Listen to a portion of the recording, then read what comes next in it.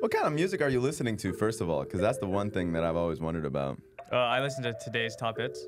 Oh, you are boring as hell. That's so basic.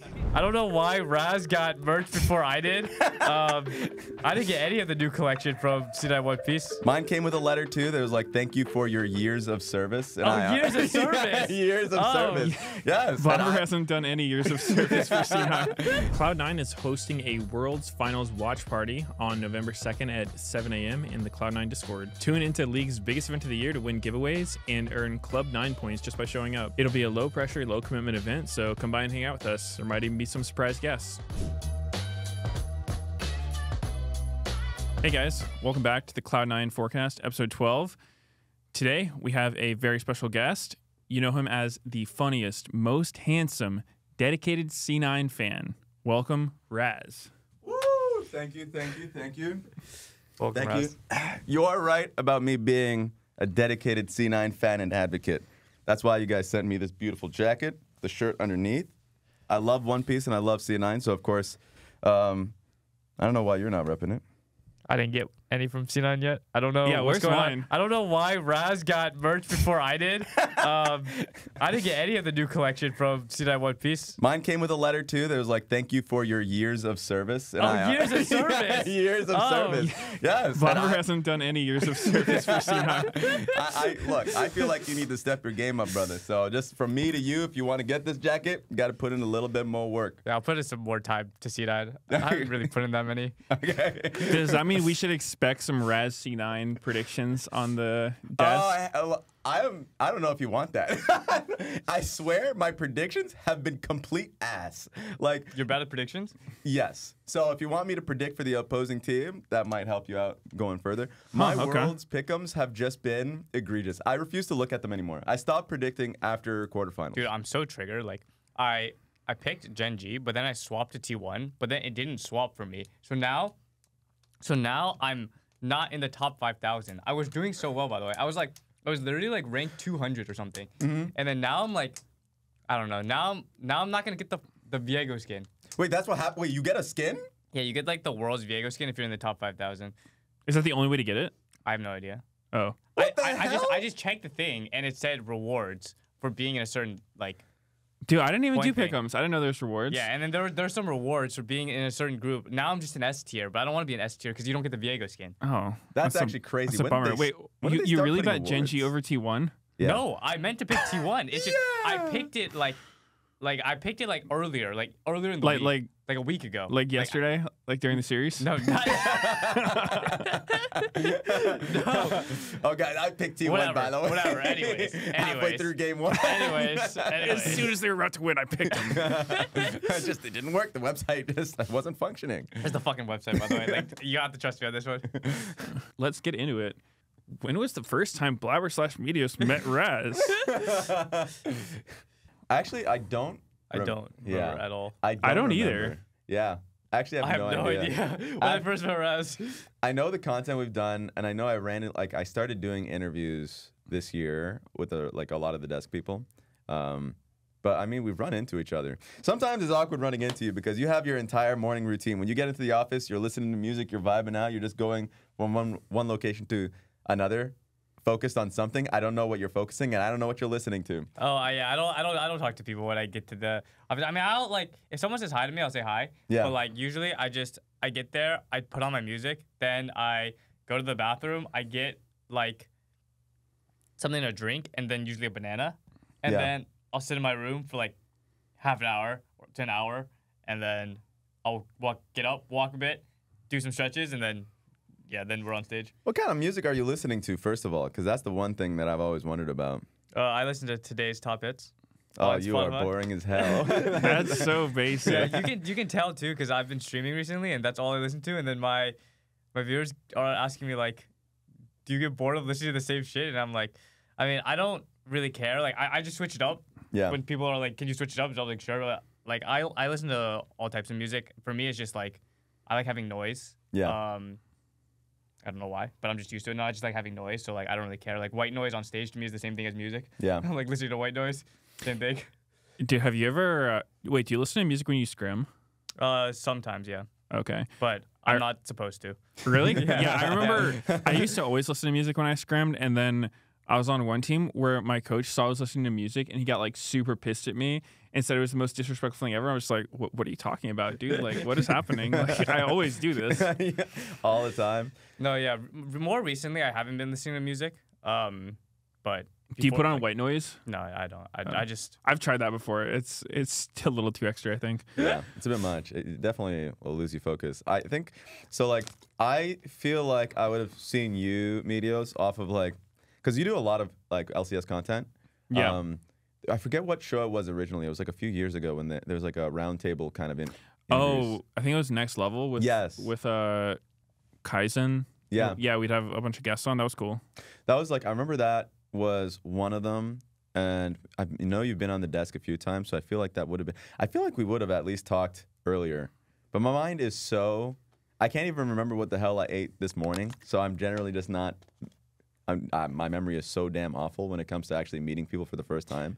You know what I think it is too? It's like when you see people on broadcast, right? Or like you watch someone stream, sometimes it's hard to separate that from like your personal interactions with them. Yeah. So it's like, you know, if you've seen like a certain caster or desk person a bunch on stream and then you interact with them later on, it's like, I don't really remember. That's true. Which one was a personal interaction? The only time I'll ever notice it is if someone is just different than they are on broadcast, which just hasn't been the case at all. Which has actually been the one thing that I wouldn't say surprised about, but whenever you're actually talking to someone the first time that you've seen them either play or just be on broadcast for the most part, you're like, okay, maybe there's something different to them, you know, when they're more personal and the camera's off. That's never been the case, which makes it harder to remember those first interactions.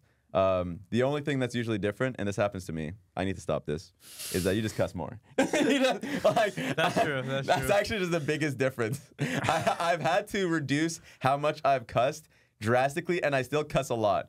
So that needs to stop. There's one word, and I'm not going to say here, that I've had to completely put to zero. And it's, you know, it may be a specific word to who I am as a person. And it was because could be any word. It could be anything. Could be anything. And because it dribbles into like your broadcast stuff, right? Because there's sometimes when you're just too casual and it just comes out. When I was in LPL, there was one moment when I was on desk and I was too casual and I may have said like, you know, whatever, you know, and we're pleased. I may have said that. And then I realized, oh shit, I'm on broadcast. But thankfully, like, no one noticed it, especially because, like, viewership during regular season games is not that much during LPL in 2019 and all that. And then on top of that, my producers were, like, Chinese producers, and they had no idea what the hell I just said. They didn't even know what you were saying? Yeah, actually. So I was like, well, mental note, reduce that. But I still say it, like, when I get scared. If I'm playing a scary game and something's happening on stream, I get shocked, the word is coming out. I've already gotten 2 of my friends in trouble. Obviously, when I was, okay. There was an Ovely stream that happened. Me, Ovely, and Flowers when we were playing. It was Minecraft. Yes, that's a scary one. Yeah, I was scared in Minecraft because I went digging in a tunnel with Flowers, and I think I saw one of those bone skeletons, or one of those. What are they called again? Something they just nuke themselves. Creepers. Creepers. Yep. And it was just like out of nowhere. I get caught off guard, blurt it out. Ovely's like, what the fuck? Was this your first time playing Minecraft? This was I think it was. Okay. Wait, Blaber, did you grow up in Minecraft? No, but I did play. I guess so, yeah. But I didn't play that much. I just played like a little bit with my friends from time to time. Okay. Yeah, I played more like League and CS and WoW. I see. Dude, I always feel like I was born in the wrong generation because I swear if I was one of those 5-year-olds with an iPad in Minecraft, like my life would have been so different. Like, dude, I probably not better, but I absolutely, when I see one of those kids, I'm like, yeah, that definitely would have been me, 100%. I don't know. Maybe it would have been better. Me, when I have a 10-year-old cousin, maybe he's 5. I can't remember anymore. Maybe I should remember that. But dude, he's playing Minecraft, like making these complex structures. And I'm like, dude, at your age, I am not as creative as you. Isn't Roblox like the new popular thing for kids? Or yeah, I think so. I feel like Roblox is more popular among kids, or maybe not. Minecraft is really popular. Bro, but they are making games in Roblox. Yeah. Kids, they're making games. I was like, what the hell is going on? So I think it's better for their creative juices. Maybe not now that they're just like tied to a computer I mean, since their birth. They don't take their. I feel like a lot of kids don't even take their eyes off of like their iPad or their whatever. Because I still don't think a lot of kids have phones, but like when they have their iPad, I always see like kids with iPads everywhere I go, and then they're just playing games all the time. Everyone's just fucking playing games. Yeah. Wait, how old were you guys when you got your first phone? I think I was in like high school / I was in like late high school. Late Wow. high school. Late high school. I got my first phone in 9th grade, so 14. Yeah. Okay. Yeah, I think mine was 8th grade, but it was one of those like shitty phones that couldn't even text. It was Yeah. Yeah, my first phone was an some iPhone. Nokia. My first phone was an iPhone, and then I've used iPhone literally ever since. Okay. So I've never That's had a bit of anything a besides flex, I but had like one of those flip phones. Oh god. I enjoyed the hell out of them. They were like Nokia flip phones or something that just you could not use it for getting onto the internet, and even if you could do it, it wasn't good. yeah, It was like the most uncomfortable thing to be able to do that because you just had like the text was through 1 through 9. So you just have to like the T9. dial in the I was crazy at T9 texting. Anyway, Raz, you recently got back from Worlds. Yes. How long were you there for? I was there for about 2.5 weeks. I was there at start of play-ins into first half of Swiss. Okay. And how was that? Like, what was your experience like? It was really fun. The play-ins part was hilarious because the hotel that we were in was like it may have been in like an airport hotel. So that experience of like there's nothing really around you that you could do. And when I say you could do, like finding any kind of groceries or food, that part was hard. Oh, really? It was actually That doesn't insane. sound good. Yeah. It was actually insane. No food, okay. Well, you can just order it, and they had breakfast in the hotel, and I just get hotel food anyways, like because I'm just that lazy. But I was like, okay, this is pretty ridiculous. I had to learn specific German phrases because usually when I fly into a location, I will not bring certain things like toothbrush, toothpaste, and stuff because I think it will just stuff up my bag and I can just get it when I'm there. Yeah. And then I realized I had to change my thinking on that because when I went there, I'm like, oh, it's hard to get, first of all, especially if you're in like a barren area around the hotel. And then also, I'm trying to remember. Oh, dude, the razor blades cut my ass up. It was the worst, man. What? It was bad. For shaving? Well, yeah, because the closest ones around me were the cheapest razor blades you can get. Okay. Even if I was trying to be precise, it was a war zone. So, like, other than that part was difficult. But the World's experience itself was always great because, you're seeing friends and colleagues that you rarely get to see. You only get to see really like twice a year. So you're just catching up a lot of the times on what's going on in their lives. And also, the special thing about like Worlds and MSI is like you just get to see a lot of players from around the world come together, and a lot of them are like consistent players. Like for instance, Levi, you'll see a lot. That's like one example. Maple, you'll see a lot. Like there's going to be players consistently from minor regions that you get to see again, and handlers and coaches and all these things that you never really get to catch up. So there's like you have like that special feeling, and I generally do a lot of prep. So this Worlds was like probably the most hectic because I was on day 1 or day 2, but it's like one of the intro days for play-ins, and I was on intro days for Swiss stage, which means you're introducing basically like nearly every team. Yeah. So I had like a 60-page doc or something, and I was like, because I want to at least get the basics. I want to get the basics down. Yeah. So the most important thing is like 60 pages? That's a lot of pages. So like half of it is watching the games and saying specifically like what this team's style is, but also what their flaws are. And most of the time with play-ins teams, it's the same damn thing. Like their fundamentals a lot of the times are the problems. And they just become a team that plays brute force team fighting because they don't know how to play through sides or win through sides. So like a lot of that can be consistent, but I'm like, I want to get that out there so I can make specific references to their games. And then there's just like player history and accolades that you can kind of ramble off in the short time that you have on broadcast. Yeah, okay. So I try and get as many players out as I can out there. I don't think it's efficient. I'll say that right now. So it's not a great thing. I can definitely shorten it down to like 30 or 20. But then it's like an active, it starts with a doc that I have for prep, and then it's an active doc throughout the tournament. So it's 60 pages, honestly, just because after a certain point, maybe like 40 or something, I'm just still using it for notes on the tournament. Dude, that's crazy amount of prep. I don't think I've ever done something close to that. That's pretty cool, though. What was like the coolest thing you found while you were prepping? Like, are there any like insane facts about a player or team that just like blew your mind? Oh, that's a good one.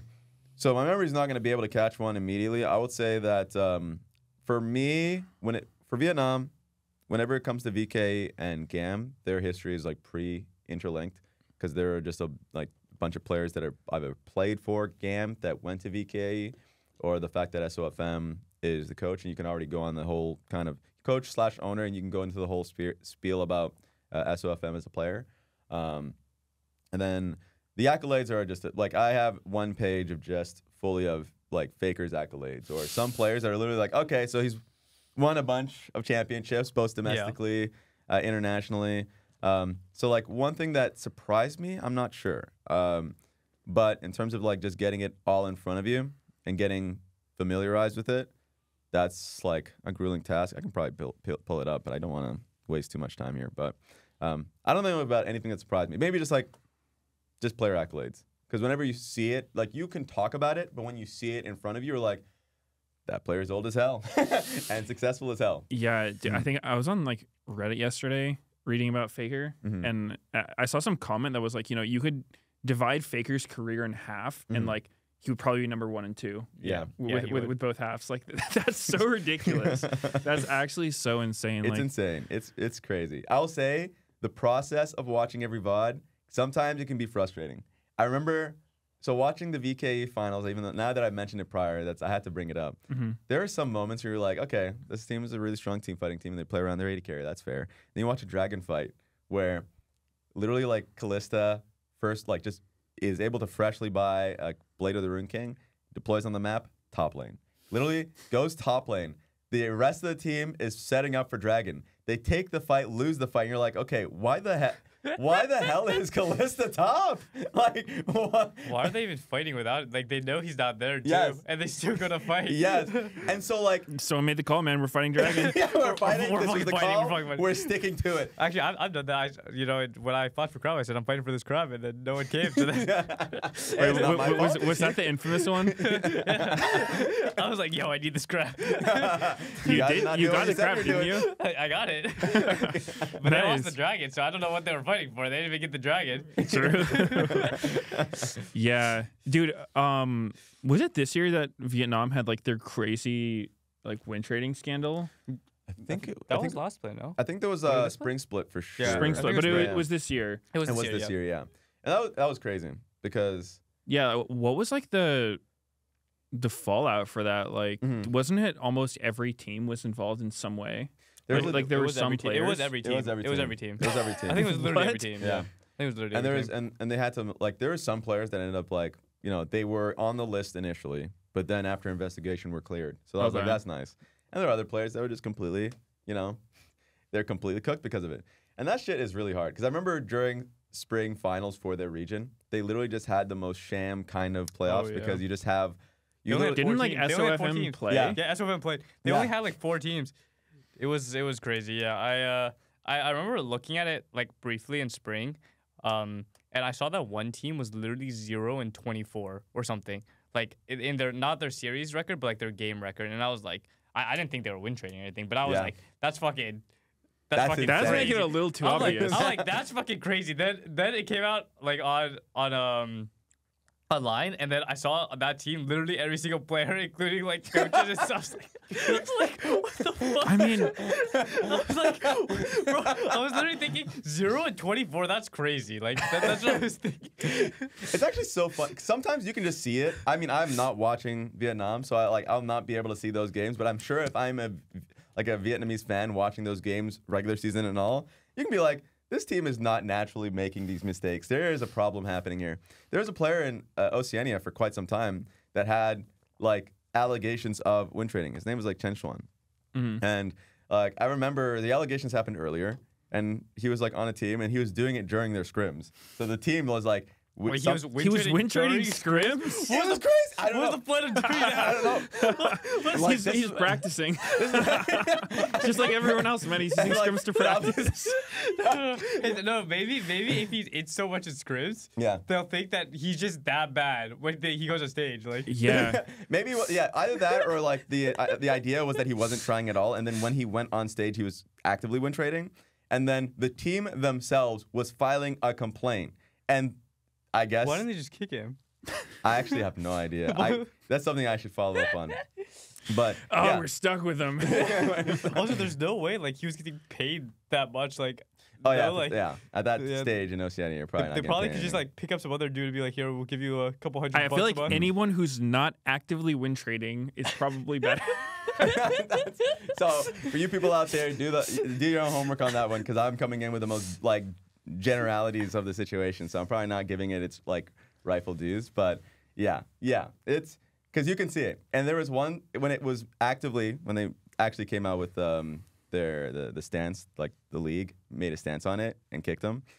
There was a moment in the game that was so clear when he was taking a 2v2 bot lane. I was like, guys, like, please do something about it. So it sucks. It sucks for the players around him, of course. I can't imagine like having a player on your team that's just actively win trading.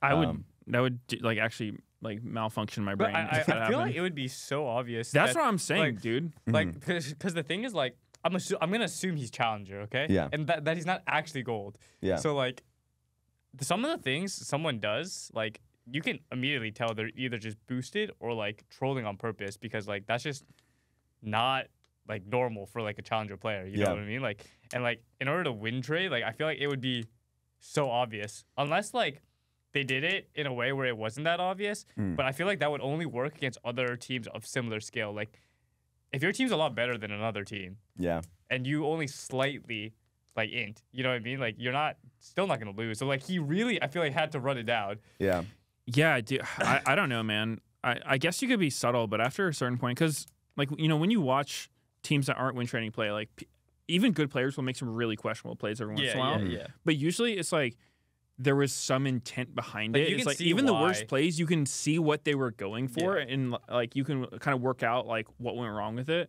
But I don't know, like 0-24, like win trading scrims. At some point, it's like I didn't watch any of those games. to be damn, fair, bro. so. Like it's something you don't even know what you're doing at all. Like It's rough. And I would say, like, even going back to the main topic, it was pretty surprising for me that GAM was able to recover the way that they did as a team. yeah. And like get to like the players that they brought on to their squad were really green. Like the storyline was that they were really green coming in. And then by the end of like the year, we're specifically Emo on his Yone. He actually looks so damn good individually, which for a long time I was like, I don't know if this is probably the worst like GAM we've seen internationally, but that was just not the case. Like that was my expectation, and that wasn't true. So there was a lot of surprises this Worlds, especially in plans.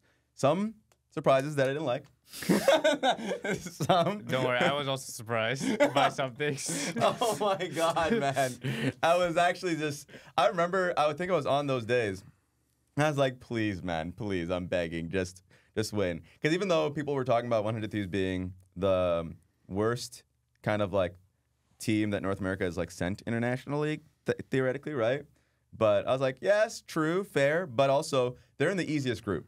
Like their side of the group in play-ins was incredibly easy, and it's like Rainbow Seven was supposed to be a cakewalk, even though Summit was incredibly good as a player, and you can say the same with Kaney, but like as a team, they were a really bad team fighting team. And even though they stepped up, we didn't. So that one was tough. But as the tournament went on, it was fun because I was specifically kind of fast forwarding it. FlyQuest looked really good. I was worried I want to ask you this because their outset from scrims was like that they weren't going to scrim like Korean and LPL teams, and that they were going to try like kind of random stuff. Yeah. It has to be really risky to be able to say we're not going to scrim like the best teams. And maybe they ended up bucking that near the end of it. But I was like, that has to be crazy to like not get the best possible scrims available at the time to just try and hone your strategy. I mean, I wouldn't say like it's a confirmed thing, but like it's very like a lot of people think that when all the like the regions, they share information with each other. Like it's pretty expected, I guess, of teams to think that they will share. Like obviously, like I don't think teams have like proof that like it's happening, but it's it would like be really hard to prove. Yeah, but like sometimes like at least I've experienced like you go on stage, there's some like really random bands that go against you that like are specifically targeted at you, and like not a lot of people play. Yeah. And it's like sometimes it's a bit obvious. But I definitely think like people expect other regions to share with each other. Also, like, I don't know if it's good strategy. I've never done it. Yeah. But like a lot of times when you scrim the Asian teams, sometimes you don't learn that much. Like sometimes you're learning, and then sometimes you're just getting shit on so hard. There's not really a learning experience. Like when in 2023 when we scrimmed T1 at MSI, I wasn't learning anything. Like literally, we would scrim. They would play Nidalee. They would invade me level 1. Then Faker would push the first 2 waves as Sion level 2. Then they would go bot as 2 people, lane bottom for like 3 minutes straight. This is when people were like doing the Sion swap where they'd start the camps together, then dive bot with Sion. Yeah. And then like legit like we FF'd like 4 games in 5 minutes. Each game was like 5 minutes. Then 4 games are done. We played 3 games, and then like I don't know, like yeah. That was it. Yeah. Dude, I've wondered that too, and I kind of apparently I was talking to I think it was like Azael on the dive about it, and he was saying that apparently like that was just like FlyQuest's initial plan. Eventually they did scrim Eastern teams later once they got there, but when I heard that idea, I kind of liked it because I don't know, I feel like we've seen so many teams that go to international competition.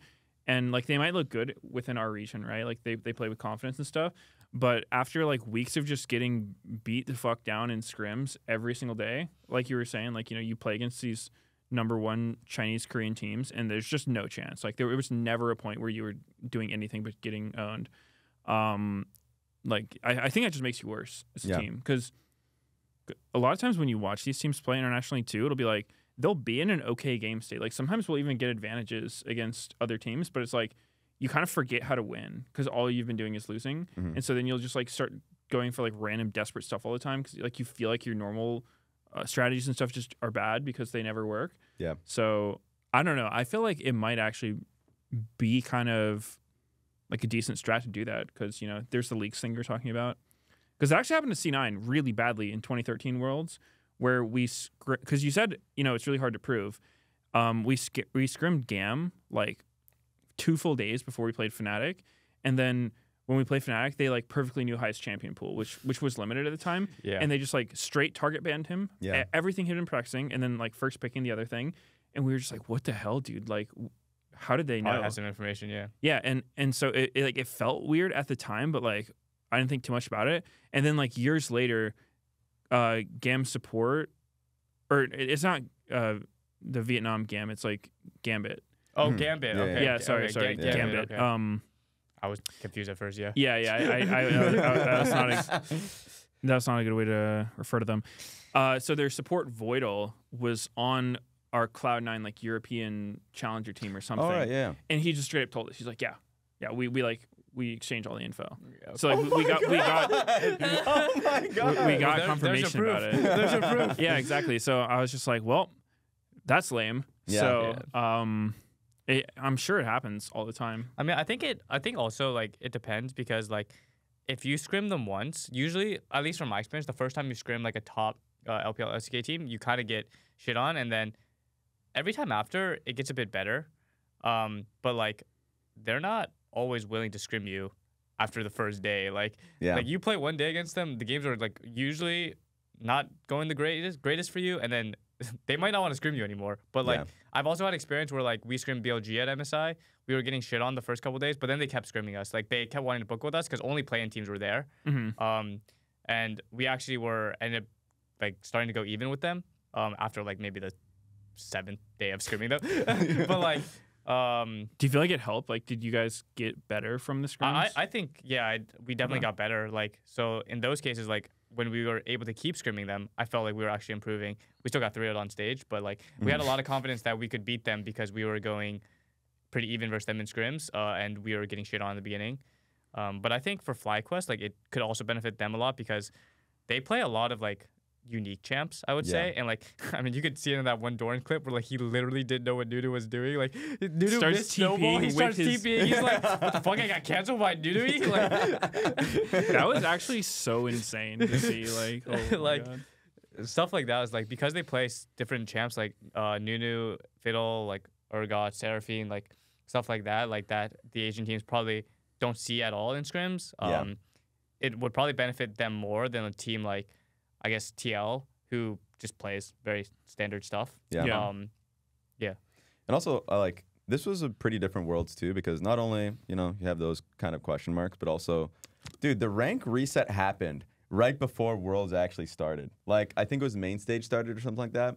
And all of the huge changes, like, for instance, Cassante was a pretty big, impactful champion during plans and Swiss stage. And he got, like, a ridiculous rework, essentially. Same playstyle, but also, like, different way of using your W and just, like, stats entirely. So I was like, how the hell do people, other than using scrims and in-houses, actually, like, practice their champion when they're at an international event, like, comfortably?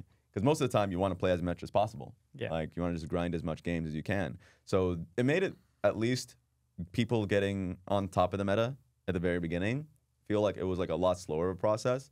You got to see teams that are coming in with completely different mentalities of what the meta actually was. At first it was like, yeah, we're playing Syndra, Ori, Mages. Then the Chinese and Korean teams came in. You're like, actually, we're still playing a lot of the old stuff. We still think Rumble is still good even after the nerfs.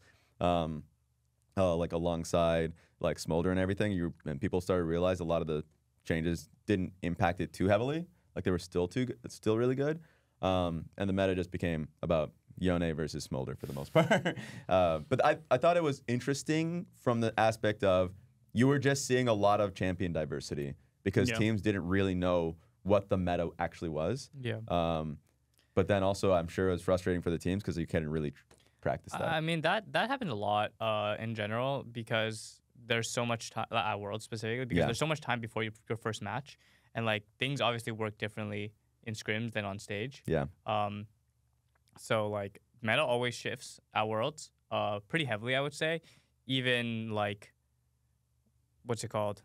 Even though it's on the same patch, and you just kind of have to adapt, and then the meta is just like what people find the strongest, right? Like the meta will shift easily because if someone finds a counter to let's say Yon first pick right now or Aurora, they're looking broken, right? No one's really found a counter to them, but like I guess Genji did with Smolder and then some other teams against Yon. But like if you can't find a counter, then they're just OP, and then a lot of times they will find a counter, and then maybe you can't first pick it anymore. You know, it's just how it works. Dude, I feel like the meta for this Worlds has.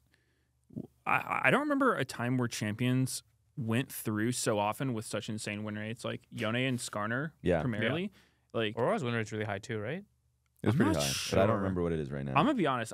To me, she seems a little overrated. Like maybe it's a hot take, but she's been like perma in most games. Like nobody. She's the most banned champ. I saw. I think someone posted the stats of the most banned champ for the LoL, the crystal ball stuff. I think she's the most banned champ. I mean, she's at least from when I was scrimming, Aurora's very different now. She's nerfed a lot since when she first came out. Yeah. But like her laning, she doesn't seem that oppressive. But it's just like I don't know. Her ult is like so broken. I don't know. Like if you want to play champs like a Jhin or MF versus Aurora, like I feel like you shouldn't be playing those champs. I agree. I agree. But like in general, like even like Callista, for example, you have your whole kit is about hopping. If you're like Camille ulted, basically. Yeah. True. Just, I mean, I could totally be wrong about that, but that's just kind of been my impression of her compared to like some of the other stuff. Like, I think the Skarner one's crazy, dude. Like, Skarner's OP. Yeah. Like, Skarner's OP. No jungler into Skarner looks close, right? It's like if I was jungling and that champ existed in that form, there was no trade I'd be comfortable for. I'd just be like, you know, okay, I guess we lose. GG's. It's actually insane. Like just watching some of the games at Worlds, and even though like there's a lot of diversity at the beginning, like watching Skarner just be completely oppressive, deal an insane amount of damage once you get Heartsteel, and also it's just, being tanky as well. Yeah, and also completely counters any level of engage. Like if you're playing Nautilus, like Leona's a little kind of you don't have to commit to your engage, you can just throw out your ulti. But like anytime you walk in, Skarner's like, hey, if you engage on me, I literally have ulti.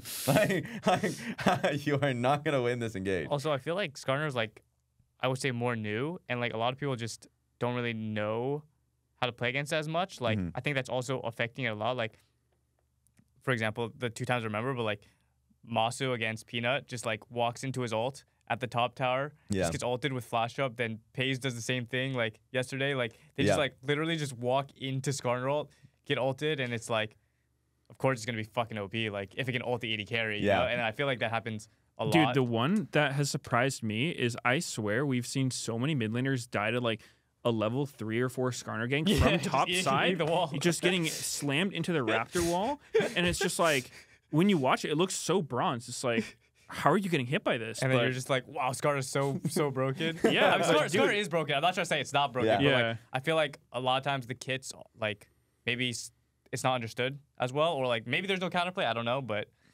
I feel like definitely it being a newer champ is making him more broken. Yeah. yeah, That's definitely. for sure the case.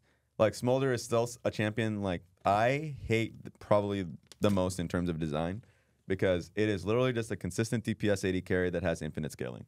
And so like for instance, when you're picking it into like Yone or something, it does well into Yone in lane. Like so you're just winning lane a lot of the times and you're able to get. And if you have a team that's, you know, patient enough to be able to like play through sides effectively, get items on him and just wait on it. We've seen so many games, especially in Swiss. There are a lot of games where teams like G2 is willing to play Yone into it. And it was like, oh, we actually cannot front-to-back team fight anymore. It's like, it's just simply not possible. yeah. And I don't like that design at all. Don't think anyone does, so it's not like it's a hot take or anything. But it's just, so just being able to see games of Smolder and the rights of the best teams in the world, and then seeing Skarner with the best teams in the world, you just see how, like, incredibly broken they are. And you're like, please, just it should have been nerfed prior to it, or not. But please ban it. I'm begging. And then teams just let it through, or is willing to play against it, and it just makes me sad every time. So. Yeah. What do you guys think for finals? Who you got? For me, I think BLG is gonna win. Really? Yeah, because I had BLG winning before the tournament started. Okay. I had them winning my crystal ball. And I'm just gonna stick to my feeling from the beginning of the tournament. Sunk cost fallacy, we love it. Yeah. But I think that Elk and Bin are looking insane, and I don't know. I just think they're gonna win. I don't really have like. I think all of T1 is also looking insane. Don't get me wrong. Knight is also looking like everyone on BLG is playing well. But I don't know. I just think BLG is gonna win. Dude, and that's probably at this point the most fair level of analysis you can get. Because like anytime I have any level of reasoning of why a team should win or win by a large margin, I'm just wrong. And I've probably doubted T1 the most. I mean, everyone's been doubting T1 since coming into Worlds because they're 4th seed, struggled to get there. It was pretty rough during the AD carry meta. And then when they were facing teams that I thought were better, I thought top esports were better. Hell, they just weren't. Yeah. We all thought Gen G were better. They were literally like winning champion after champion, even though like Hanwha Life won this split. They were deemed as the best team in the world. They were our MSI champions, and I thought they were well-rounded. MSI Finals MVP was Lehens, and I was like, this team's looking pretty damn good. Lehens may have ran it down. So I was like, no.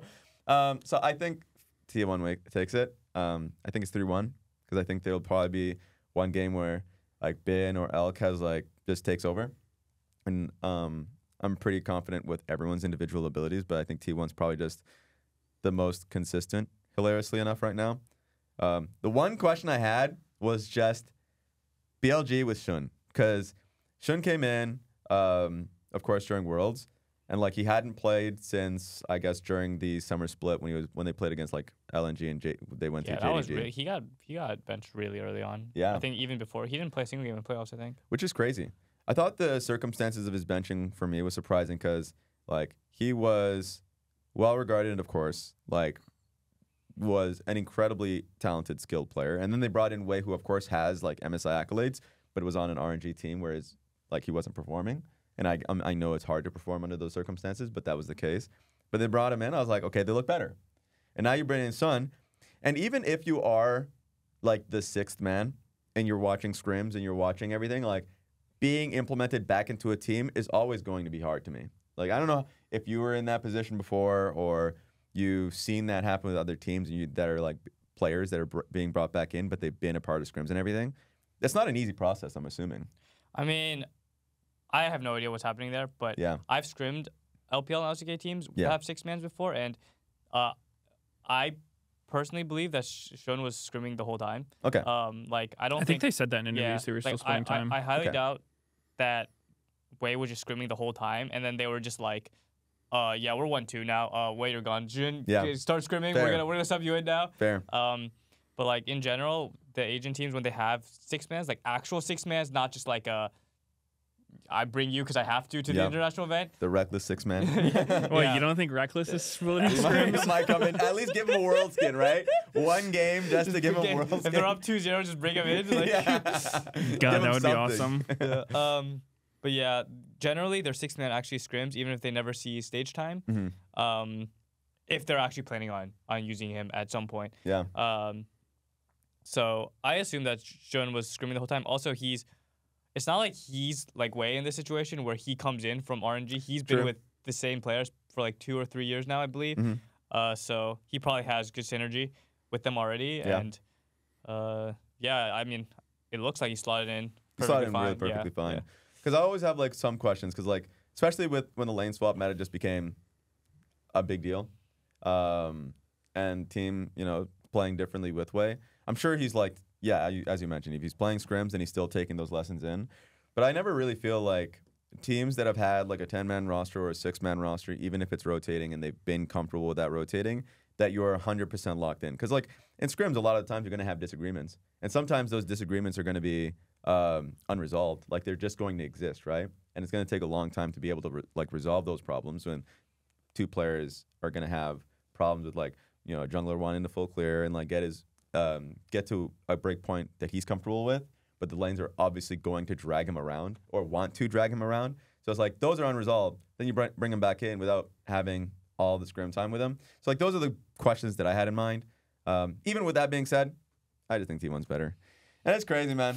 They got plot armor. I mean, they got that armor. The plot armor is big. Plot armor is big. I don't know, dude. I think betting against T1 is just so cap. Like, my favorite narrative from this Worlds is T1 being underdogs because, like, granted, they looked bad in summer. Like, it was so stressful watching them try to qualify for Worlds. They're just, like, losing every single game that, like, they're getting to Game 5 every series and then just losing. And, like, I kept thinking they were eliminated. I didn't realize how many chances they had. Yeah. And so I was like getting really depressed. And then they made it. And now they're just like on this insane glow up. Like it's so wild. I feel like their whole team just plays so well. I mean, I focus more on Owner because he's the jungler. But like I feel like at Worlds, Owner the last 2 years has been like playing a lot, like way better than he does. Dude, he's like regionally. He's like the only jungler making Vi not look horrible. Dude, because I swear, I don't think Vi's very good. Like I would not want to play her if I was playing pro right now, but Owner actually pops off on her every game. I don't know. In the Gen G series, he was like 1v2 in the backline as Vi. Yeah. Like,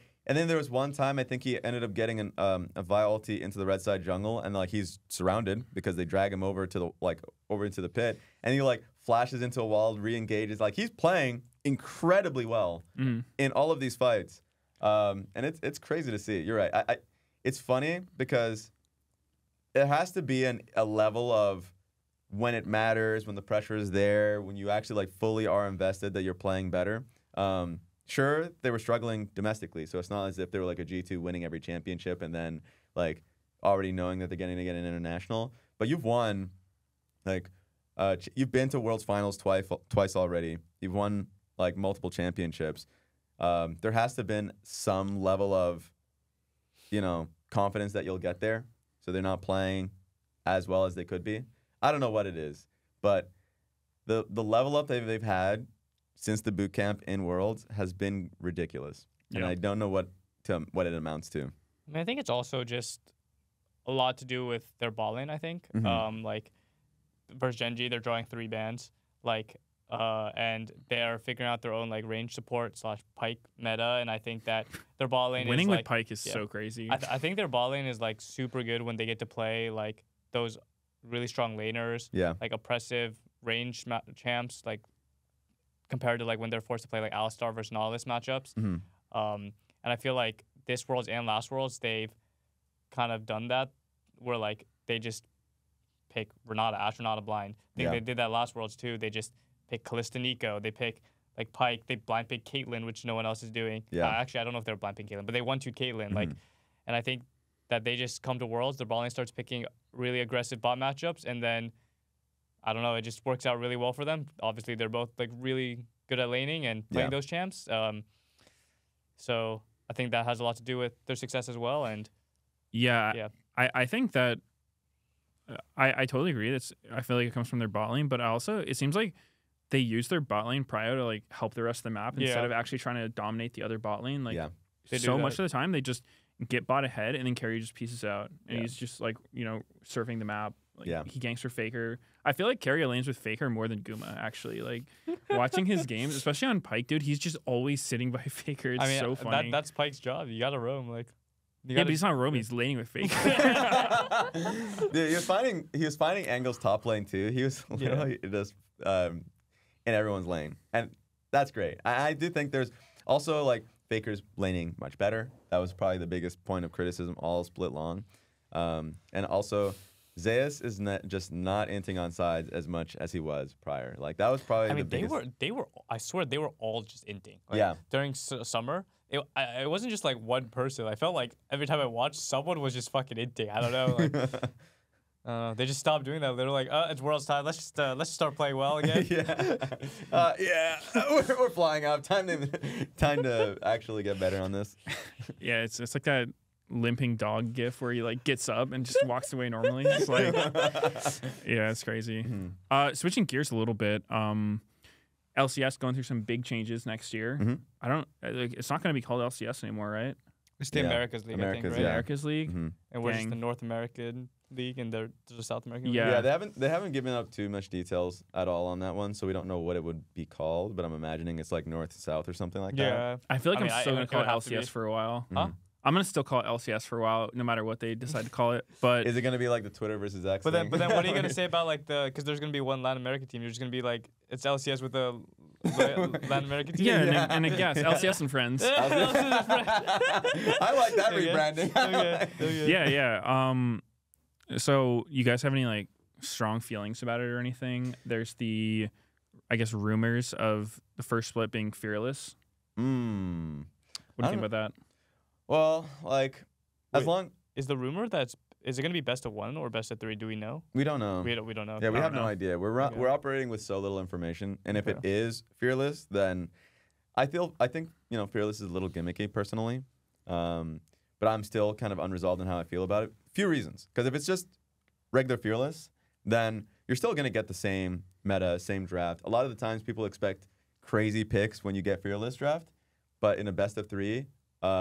You're not getting that at all. You're maybe getting like let's talk about mid lane. Oh yeah, it's got to be best of 3. There's no way it's a Fearless best of 1. Every best of 1's a Fearless draft. Yeah, it doesn't make any sense. Yeah, so it's like for best of 3, you're like, but for the most part, you're like, okay. So if the guy's a control mage player mid, he's playing Azir, he's playing Hui or Syndra or something. That's not gonna make people feel excited. It's best of 5s that usually get the crazy drafts. Yeah. So that's usually when Fearless gets something interesting out of it. So that's when it's fun. But then I've seen best of 5s for Fearless in NACL. And I don't know when I watch that broadcast, I'm confused as hell anytime I watch Fearless. Because it's usually like there are no bans because you're already getting 4 of the last drafts banned. Yeah. You have 4 drafts like on the screen.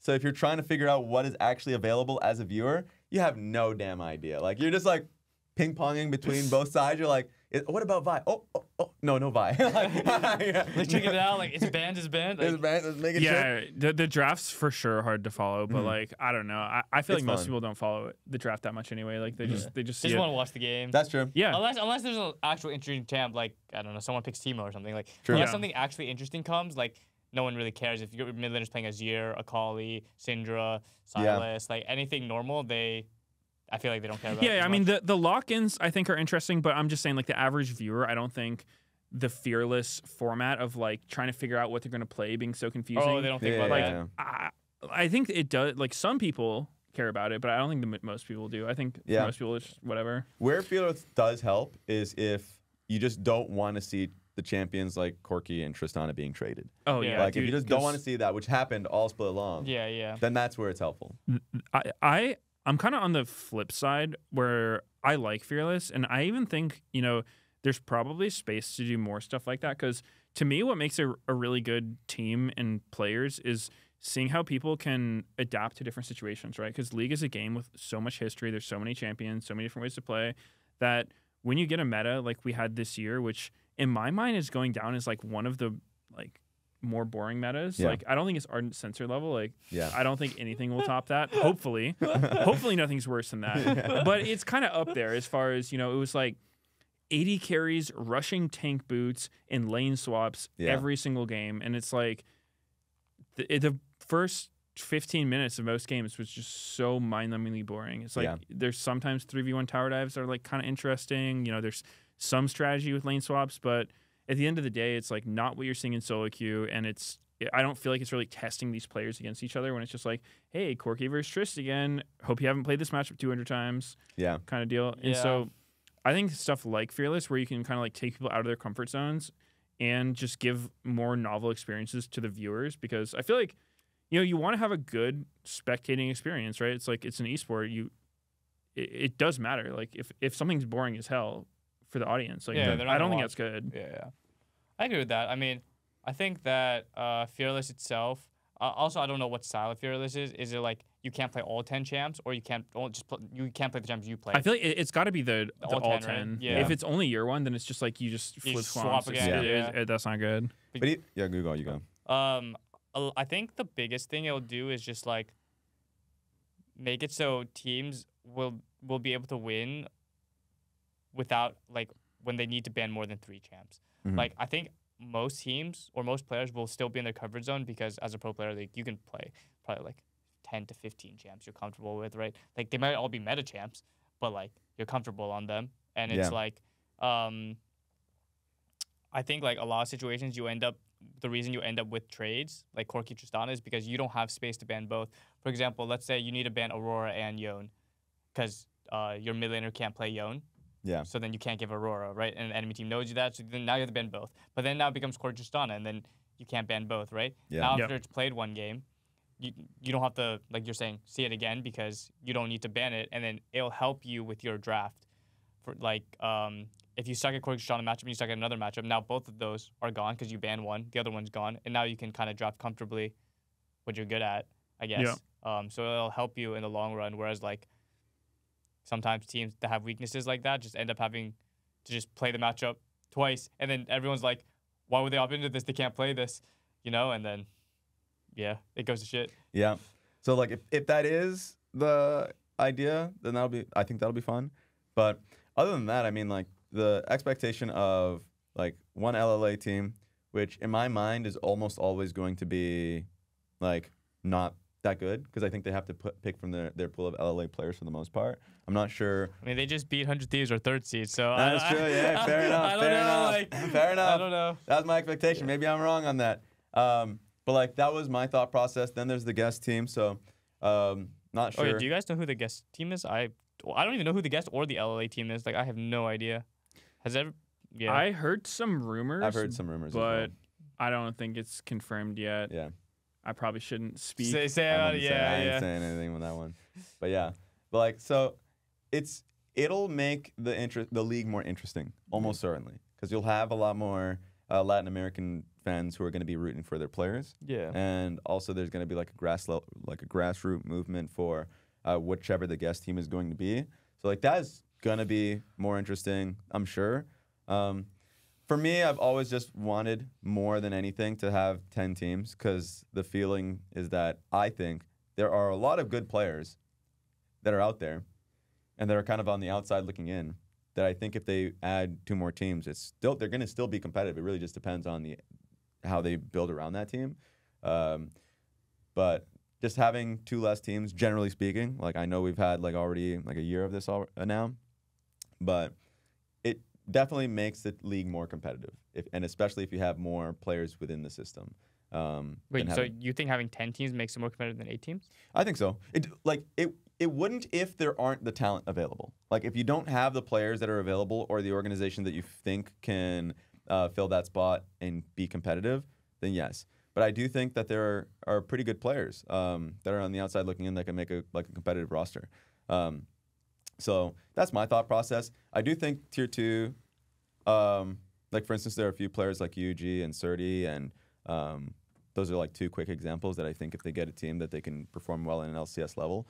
But I also think that there are LCS players that are kind of trying to like fight to get their spot back or something, that I think if they're on a solid team, they could perform well. So that's where I think that it would make the league more competitive. But that's a big if, because if you have like an organization that can't scout properly, that isn't funded at all and paying like minimum, and they don't care, and you can actively tell, then it's doomed. Then you're just having a less competitive league. Yeah, I feel that. So one idea I've kind of had that I don't know how you would implement it too well, but I think it would be cool. And a lot of people I brought it up to don't like it. So let me see what you guys think. It's I think it'd be cool if there was more opportunities for like the top tier 2 teams to play against the lower LCS teams, because we used to have that in like the relegation, right? Which was actually for a spot, but more so than that is like, when you only see LCS, the bottom LCS team is generally just getting ran through, right? Like losing to everybody. But at the same time, like they are pro players. They're not objectively bad at the game. Most of them are probably all challenger and solo queue. So having some kind of crossover where it's like, huh? I said I'd hope so, yeah. yeah, right? It's like they're having some opportunity to like, if they play against the top tier 2 teams, to show, okay, we might not be as good as these other LCS teams, but we're at least like good enough to be here, right? Yeah. And then it would also give the tier 2 teams a chance to be like, okay, like you're the best tier 2 team, great, nobody cares. Yeah.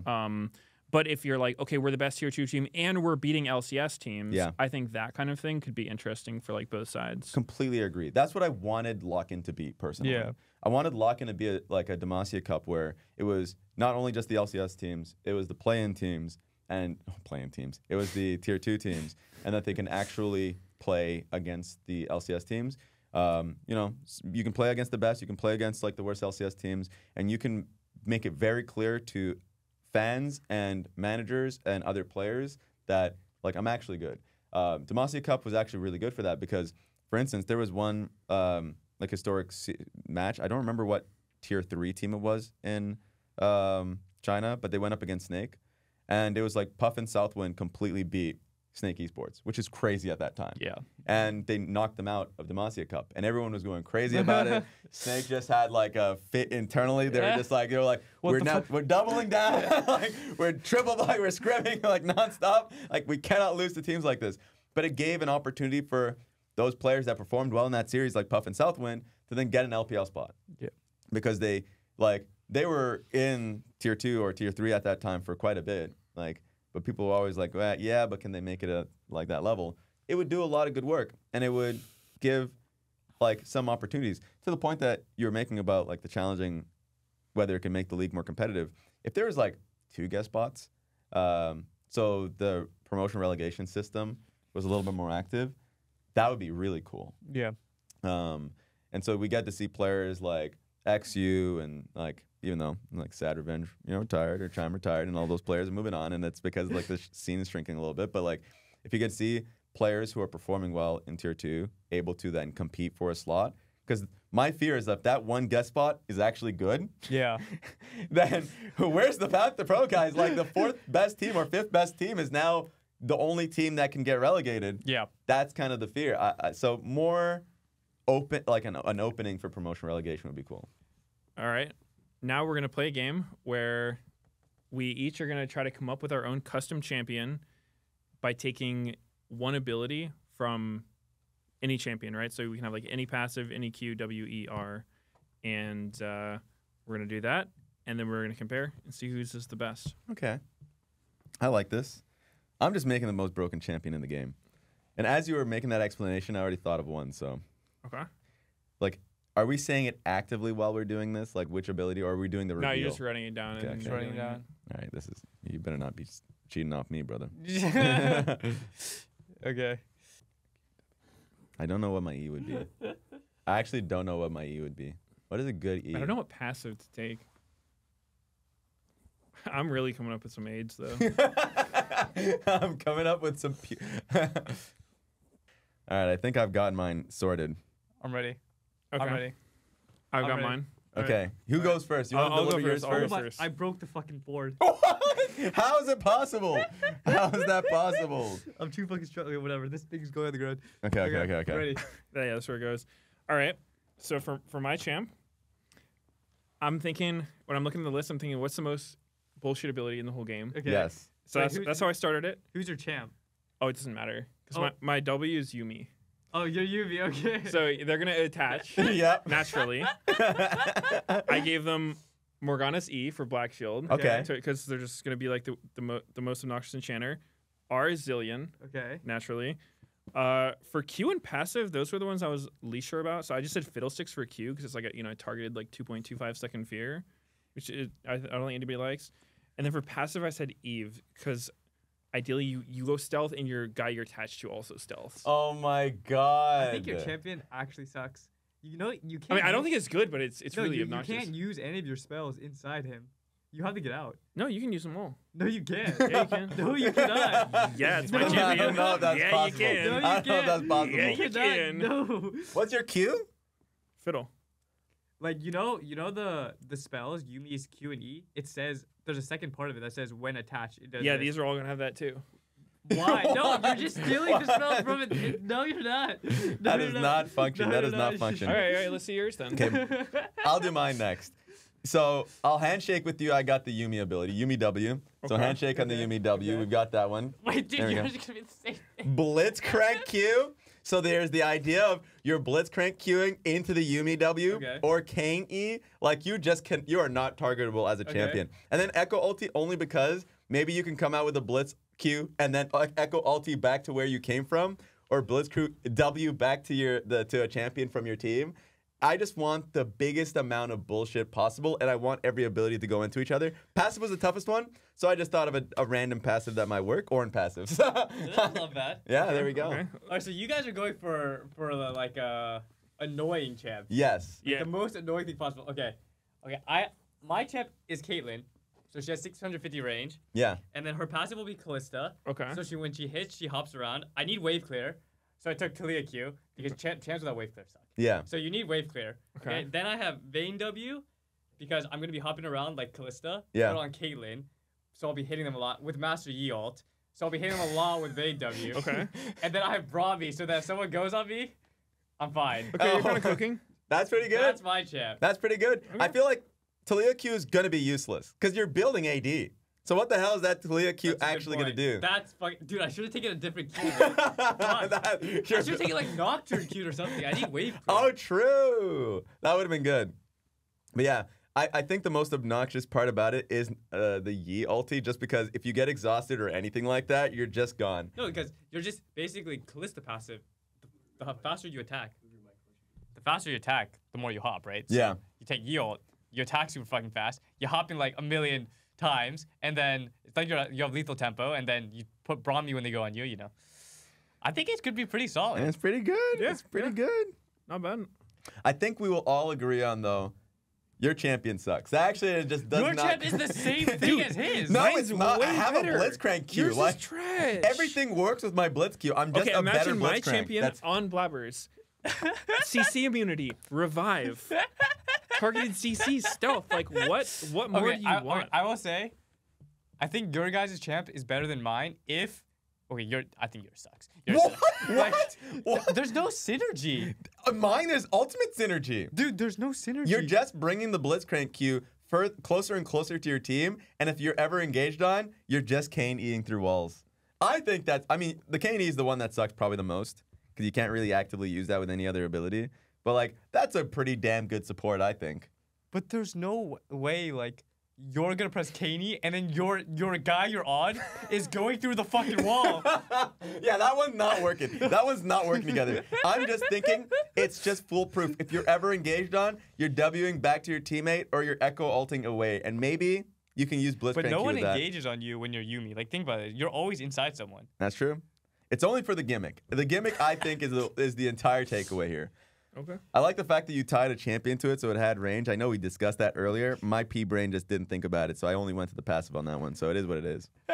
Yeah. Well, if your guys' abilities work on the guy you're attached to, I will say that your champs are very OP. Yeah, of course. I'm glad you agree, actually. I'm glad, But I'm glad I you don't agree. think That's Does the that's Blitzcrank Q move with your mouse? Yeah, like that's what I'm Yumi's thinking. Q? Like, what? Like, is your ADC queuing or are you queuing? Like, who's queuing? Look, all I'm saying is that when you're Kane-ing through a wall, you can press abilities. K-E through a wall, If you snatch grab them. someone, do they become attached too? You're just a part. You're a part of the champion. Actually, oh my god, I remember there was a Yumi bug that I'm trying to remember what it was. Kare or something posted it on Twitter. This was a while back when Yumi was a champion. They're like Viego couldn't use abilities from the point of the game because like something had happened. Dude, Viego is still bugged now. Like when he kills someone, Yeah. you don't see the gold. It's so annoying. I think it was Viego stealing Yumi, like in taking Yumi, and then there was a bug about turning back and then not being able to use your abilities for the rest of the game or something. Okay. That one was fun. Wait, what was the bug that you mentioned? I mean, currently Viego, when he kills someone, I don't know if they fixed it on the new patch. Yeah. But like when Viego kills someone, the gold doesn't pop up over their head. I mean, it doesn't really matter. But Yeah. like, I like to see my gold when I kill them. You want the dopamine? You're missing out on the I'm missing dopamine. out, bro. Yeah. All right. All right. All right. Okay. I'm glad we agree that our champion's better. His is better than yours. It works. Okay, I would love to see people actually reacting to this. I'm reading the comments to this one. I'm reading the comments. I don't care. Have you seen her? Like how the Is it a champion? guy, girl? Her. Ambessa? Yeah. She's in Arcane. She's from Arcane. Oh, really? Yeah. Yeah. So they're releasing her because Arcane's getting released, basically. It's Pretty like sure. I think. Yeah. that's it, Yeah. 100%. Yeah. Yeah, okay. Wait, you saw the first season, right? I saw the first season. I haven't seen Ambessa at all. I mean, okay, I saw some clips, but like I don't know what her spells do. I just know when she casts abilities, she dashes. Yeah. Like basically every ability I saw that she casted, she dashed. Yeah. Yeah. So I actually went in for a playtest on Ambessa like a couple months ago, and yeah, she looks really broken. It was kind of my initial impression.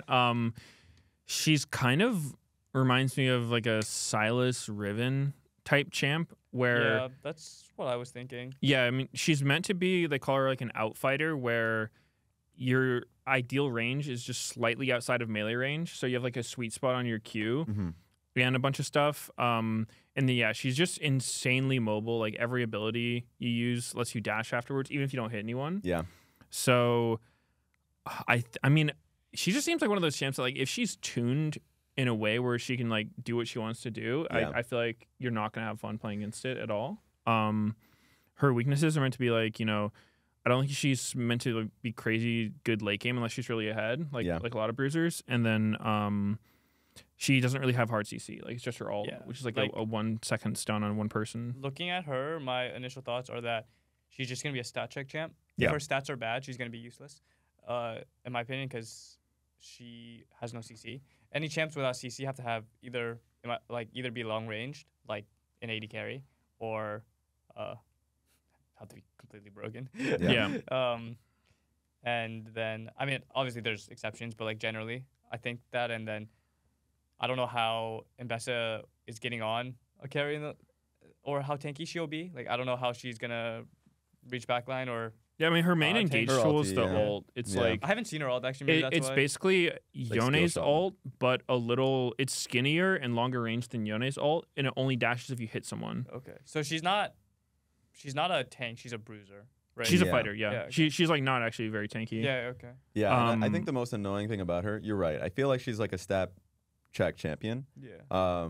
Perhaps her early game's gonna be weak because it seems like a lot of her cooldowns are like 10 seconds plus, but she has like 2 parters for her spells. The most annoying thing, because when I was going through the champion on stream, I was like, oh, so when you get 6, you have random pen, so you actually get pen, 20% armor pen on your ulti. Oh, really? Not I on the didn't know ulti that. specifically, it's for your abilities. It's like Darius E, basically. Yeah. Okay. So activating ult now gives you pen. It's a scaling pen, so it's like 10 to... Oh, activating it. So it's not a passive. It's active. It's a passive. I should have Oh, said that. okay, okay. It's a passive. I think it's the same thing Pantheon has. Oh, okay, yeah. It's pretty Exactly. good. That's pretty good. Yeah. So you have that and Omnivamp. That's embedded in your I champion. mean, she sounds like she'll be good against tanks then. Yeah, And I think then- that's meant to be. Yeah. She's meant to be like a good 1v1 champ. Yeah, and then depending on her stats, she's probably like a top laner that can stat check a lot of melees. Mhm. If she can, then maybe she'll be good against like other melees. Like maybe if you pick Camille or Fior or something, maybe she just fucking shits on you. I don't know. Yeah, Yeah. I think at least what their goal was, and I don't know, like, not trying to hate on Riot, but I feel like a lot of the time when they design stuff, they whiff the goals hard. They're Yeah. like, What we're was the making goal? Maokai a top laner or something. He's just like a jungler. They want her to be like worse at all inning. So like if you're up against a Jax and he jumps on you and you're just like autoing each other to death, like You'll she should lose. lose that. Okay. Yeah. But if she can like keep you just outside melee range and kite you and hit like the sweet spot on her Q and stuff, then she should win. Kinda. Yeah. Yeah, sort of Yeah. like that. So I think that's more of the goal with her. But Sounds like when I was playing her in the playtest, I was like, we were doing some like 3-item team fight type stuff, and I was able to just like build full bruiser, like Sterix type stuff, and Yeah. just like run at their Orianna and just kill them because the E is like a double slow, like you press it. So it is easy to gap close. It's not hard to get on people. Okay. Yeah, Okay. yeah. I mean, a lot of the people were like not even running flash on her. Like you just run Oh, like shit. TP ignite because if It's like Gwen. yeah, exactly. So I think she'll be really strong. Yeah. I can definitely see that. I think the one thing will probably be she'll be strong on release and then probably nerf pretty heavily, like patch after patch after patch. And then whether she's going to be competitive ready, I don't know. Then reworked 5 times. I don't know. Yeah. I feel like Riot like either releases most of the time like either they're really broken or they're really useless. Yeah. So like I feel like Ambessa might be. When one was of the champ- last time there was a really useless champion? I don't know. Yumi was really useless on release. Briar is also pretty useless. Briar and who Briar- else? And Nefiri? Well, I mean that's like day one though. But those like, champs when weren't people useless, by the don't. way. They had like 50% win rate. Oh, and solo queue. I mean, but Yeah, I meant yeah. competitive. Oh, That's what I meant. competitive. Yeah. Oh yeah. But they weren't even pickable. I thought Briar would maybe be No, pickable. I don't but it think wasn't Briar or Nefiri were picked very often. No. Yeah. Not in competitive. Yeah, I meant like Who because they else was weren't even played released at all. recently? Smolder. OP, Oh. Aurora OP. Oh. Yeah, with like Lucian and all that. Yeah. I think Milia's probably the least like OP champ they've Yeah, released. Milia wasn't that OP. I think on release. Mhm. Was it? No, Milia was first pick by the way when she was released. She. He Yeah. when he was released, he was first picked. Yeah. Yeah, and then he got nerfed pretty hard. Got nerfed pretty hard. He was. OP. Akshan and Neeler were like nice niche champions. Like it was Yeah. nice to see when it was played. Maybe it won't be OP. We'll see. Ooh, I have no promotions. I'm promoting absolutely nothing. Promote your social media, Raz. Come on. Oh, true. You can find me on Twitter, RazLOL, on Twitch. I've been streaming regularly these days. Unless if I'm traveling, then obviously I might not be streaming. But that's going to be RazLOL there. RazLOL _ on Instagram. There we go. Cool. Well, thank you so much for joining us, Blaber. Thanks for coming on again. Of course. That's gonna do it for this episode of the Cloud9 Forecast. Thank you for watching, and be sure to leave a like and comment below on who you want to see next time.